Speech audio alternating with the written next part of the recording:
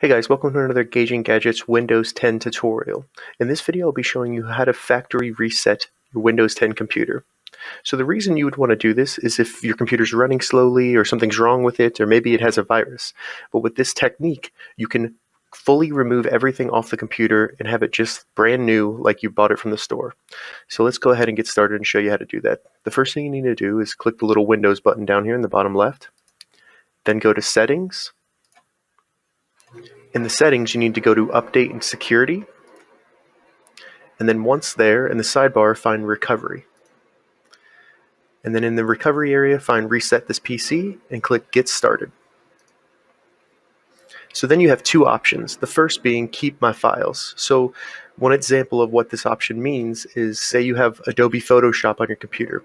Well, if you select this option, you'll get rid of Adobe Photoshop, but keep all the photos on your computer. So what this option does is remove all the apps and software, but keeps the data, so your files are still there. Now the Remove Everything option will get rid of everything on your computer. So it'll get rid of all of the installations that you have, software, apps, including the data. So you start fresh, just like you bought it from the store. All you need to do to get started is select one of these options, and it'll begin the process of resetting your computer. If you have any questions, please leave a comment below. I'll get back to you as soon as I can. If this video helped you, give it a thumbs up, and please consider subscribing to my channel, Gauging Gadgets, for more gadget reviews and tech tutorials. Thank you so much for watching.